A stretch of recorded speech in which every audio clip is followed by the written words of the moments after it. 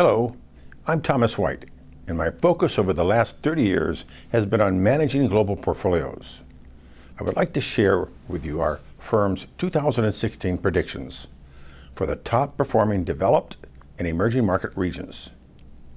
I think they will surprise most investors. The Great Recession was nature's way of eliminating unsustainable business activities.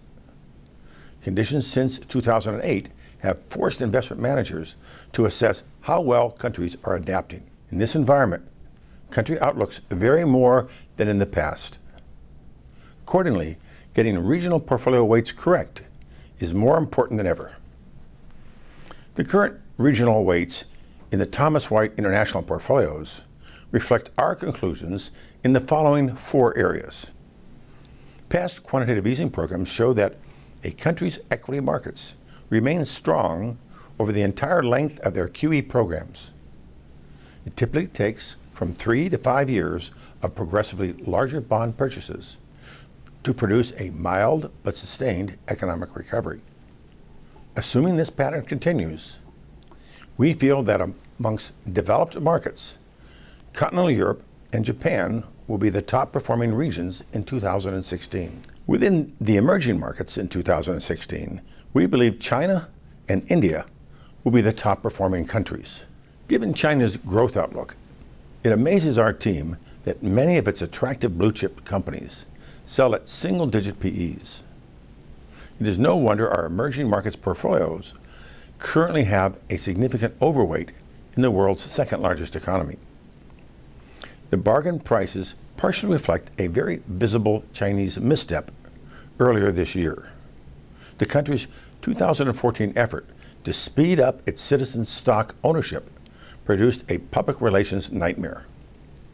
It was one of the Chinese policymakers' few missteps in their 30-year transformation of the country into the world's second largest economy. That said, it left many foreign investors with a negative impression of China. We believe the truth is very different. Policymakers are busy transforming China from its past export orientation to a more balanced economy with the goal of having over 60% of its GDP growth coming from domestic services and consumption. Export-oriented heavy industries are being consolidated, while private business owners are doing well. Retail sales grew 11% in November. Consumption, seen as a percent of GDP growth, rose to over 50% for the first time in the third quarter.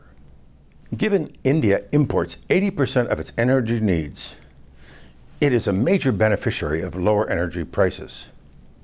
Soon to have the world's largest population, India's potential has long been restrained by powerful local politicians behaving as if they were royalty in a medieval feudal system. They consistently block progress, as it would cause them to lose control over their realms. India's labor costs now are far lower than China's, and it has over 600,000 farmers seeking job opportunities.